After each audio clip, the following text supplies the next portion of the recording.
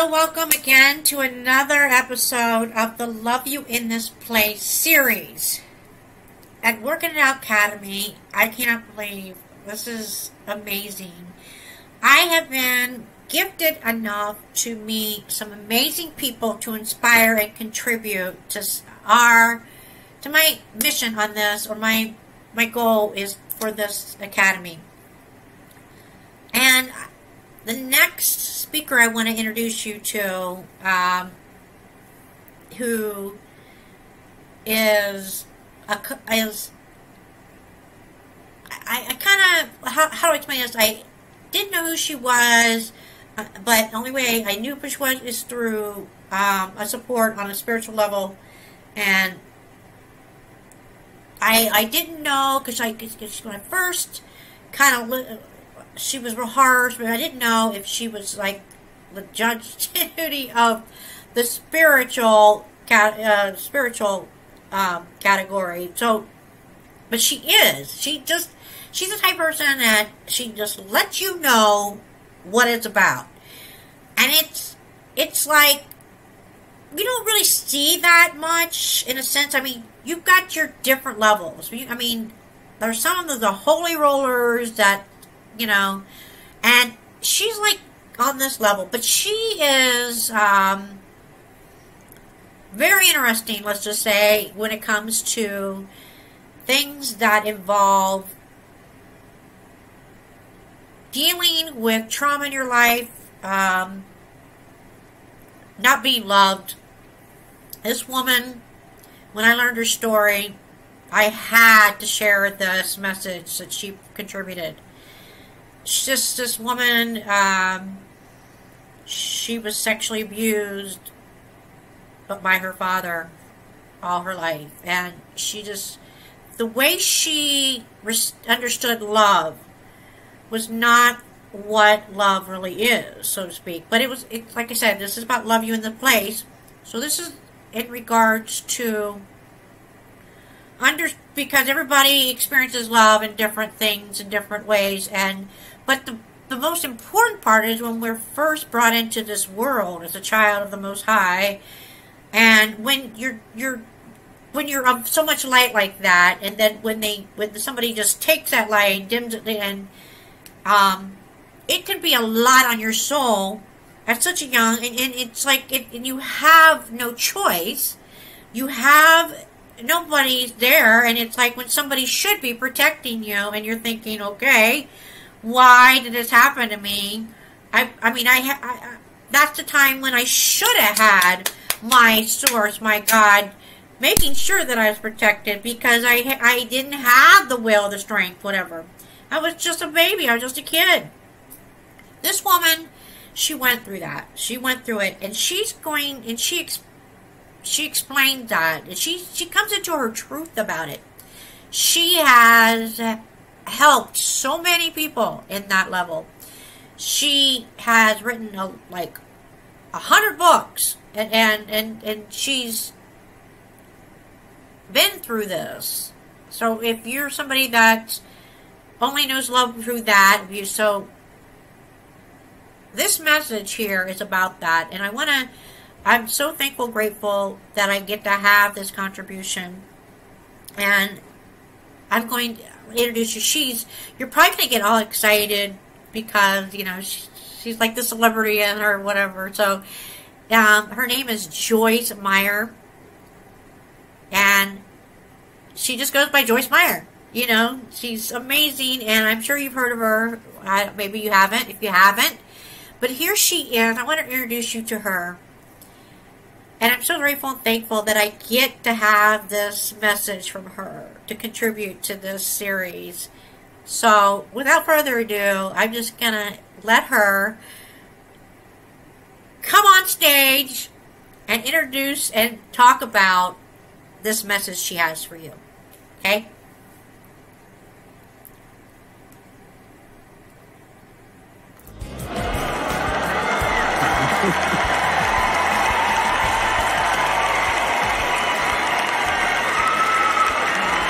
Yeah. Well, we just hit a home run, didn't we? Pastor Mike asked me, he said, and what provoked that message in your heart? Did you have like a personal experience? I said, well, I like to let other people benefit from what I go through. So most of our problems in life are with people. I mean, really, if you get right down to it, I mean, just think how much happier you would be if all the people would just do what you want them to do. And just behave the way you want them to behave. Now, you know, we do have other kinds of problems, but there's just a lot of people problems. And so the first thing that I want to tell you is one of the ways that you can just save yourself a lot of misery, a lot of hardship, a lot of heartache, because I can tell you, you will have opportunity to be offended. There's no you might, you will. You will have people that will hurt your feelings. You will have people that will say and do things, and you just might think, what in the world is your problem? Now, believe it or not, and I actually believe what I'm getting ready to tell you, because I've had lots of experience with lots of people. I really don't believe that there's many people, and maybe there's nobody, who gets up in the morning and thinks, I just can't wait to see how many people I can make miserable today.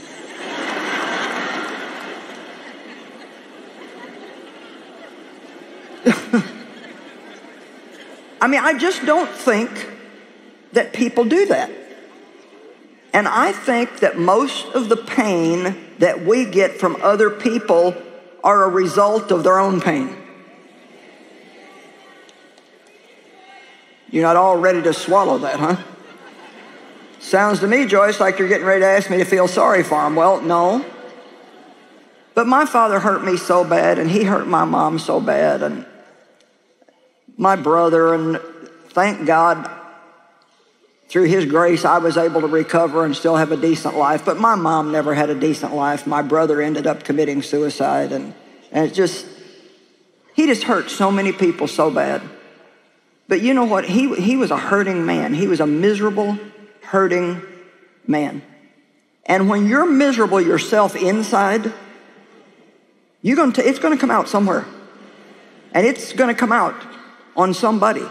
Now, that doesn't mean that it's okay for people to do that. It doesn't mean that we just let them abuse us and don't confront them or take up for ourselves. That's really, to be honest, that's not even what forgiveness is. It's just not. But one thing that we are commanded to do in the Bible, it's not a suggestion. Come on, the things that Jesus said are not suggestions.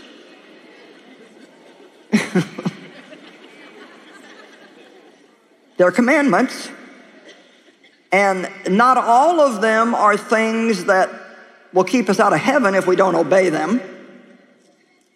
Because we're saved by grace through faith. But the things that God tells us to do, every single one of them are something for our benefit. Come on now. Every single thing that God tells us to do, He's not trying to make it hard on us. He's not trying to give us impossible things to do. Which most people would tell you that one of the hardest things that they ever have to do is forgive somebody who really hurt them really bad. Amen? And we just think it's not fair, and how could God ask us to do that, and on and on and on. But He's really trying to help us by doing that. And so, since we have all these people in the world, and we've already established that they're not all going to be nice to us, and then we see that there's a command that we have to love them. Now, I wish that the Bible said, love the people that are lovable.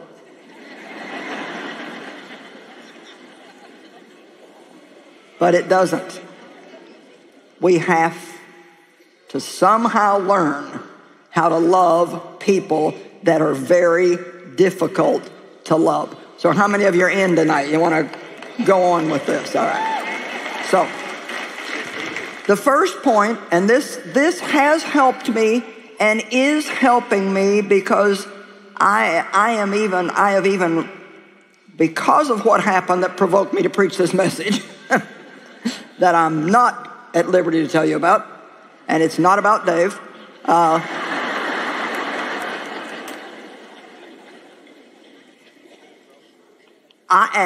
And believing, and I really believe that people don't get up every day just purposely trying to be mean and see how many people they can make miserable.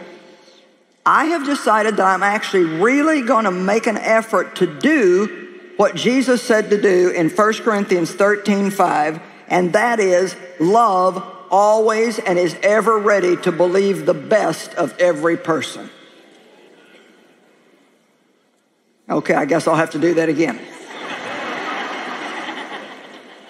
Because I can tell when you get it and when you don't. Now see, I can believe, well, you just did that on purpose. Or I can believe, you must be having a bad day. I doubt you even realized how that sounded. I really don't believe you meant to hurt me. Maybe something's going on in your life, and it really has nothing to do with me. Now here again, I'm not saying that we just let people abuse us, and there's certainly a time to confront people, and I'm all over that. You know, I don't have any problem with confrontation. That is not an issue for me. I could maybe use a little bit of the other side sometimes, but it's amazing how we are relieved from having to waste a day being angry at somebody if we'll just immediately say, Lord, help me believe the best. That's point number one. Help me believe the best. Now, few opening scriptures. Matthew 5:46 and 47 says, if we only love those who love us back, that's nothing. It says even the Gentiles do that. They were the unbelievers then. So, you know, it doesn't take the power of the Holy Spirit in our lives, which we have as believers. We don't need that power to just love people that are nice to us. Good, I got one person over there that likes this.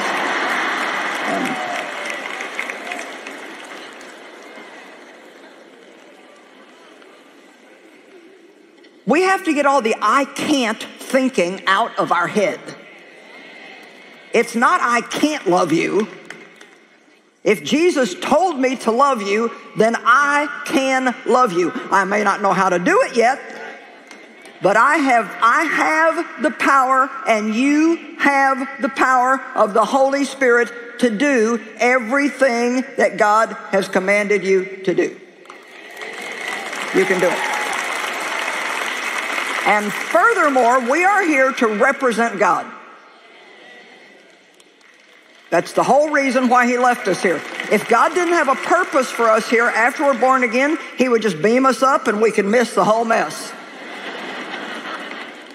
But we're here because the Bible says that we are God's personal representatives.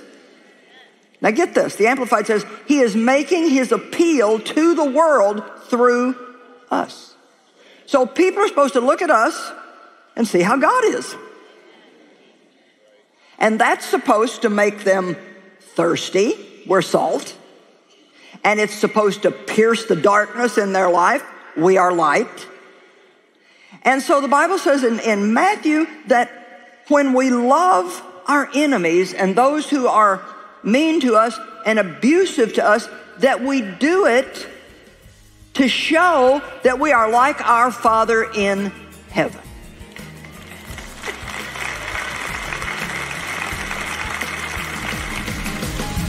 Just a reminder, you can watch full episodes on my app or join me at joycemeyer.org. I'll see you soon.